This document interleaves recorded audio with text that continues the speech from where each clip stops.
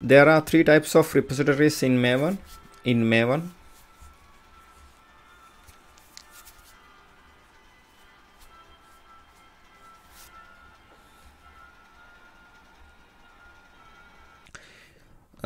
Here you can see there are three types of repositories in Maven.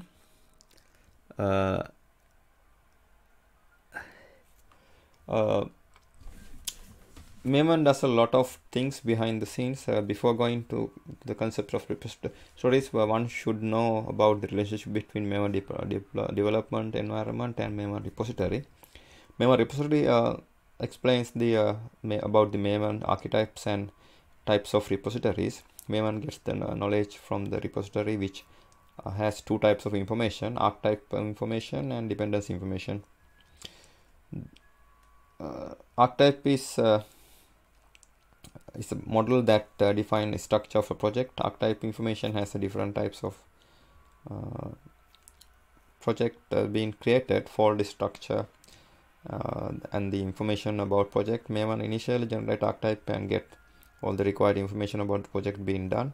When Maven archetype generate command is run in the command prompt for the first time, all the plugins are downloaded and gives the list of archetypes and information about the application. The input given to the archetypes are classified into 5 types: archetypes, group ID, artifact ID, version, and package. Archetype is the information given to Maven about the type of the project needed.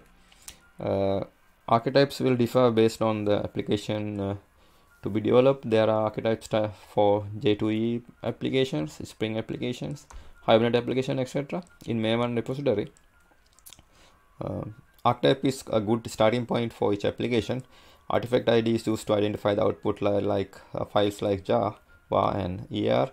Group ID is the exploratory ID used to group all the artifact IDs and give the identification to it. Version has a default snapshots, which is a piece of code to be released. Package is the location of source code. Based on the inputs provided, the Java class in the archetype will be assigned to Java class.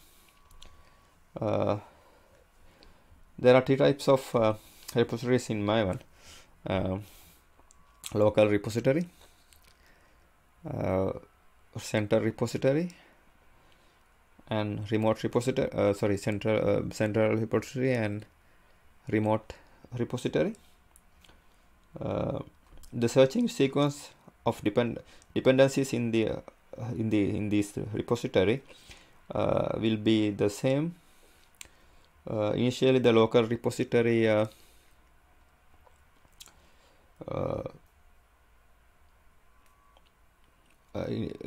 the local repository, then the central repository, and then the remote repositories if given in POM file.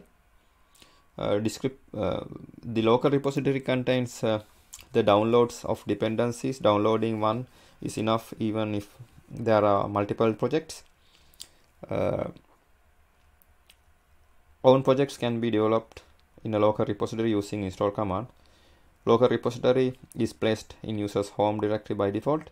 The location can also be changed using settings.xml.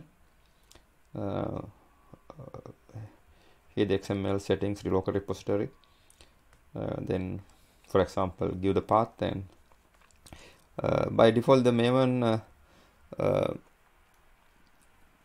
searches for central repository for dependencies. There is no special setup required to use the central repository. The remote repository downloads the dependencies from a web server. It can be anywhere in the internet and even inside the local network. This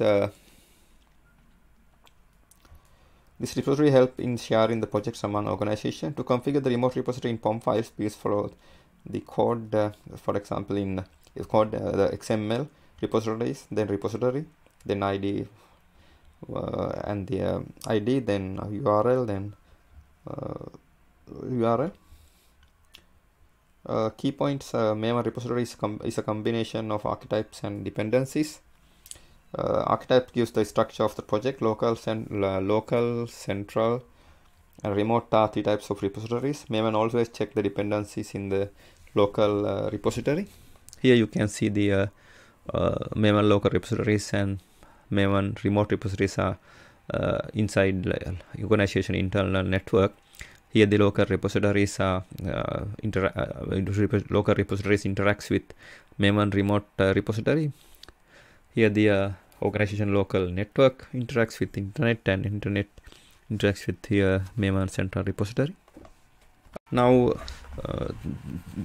this is the end of my presentation. Thank you very much for watching it.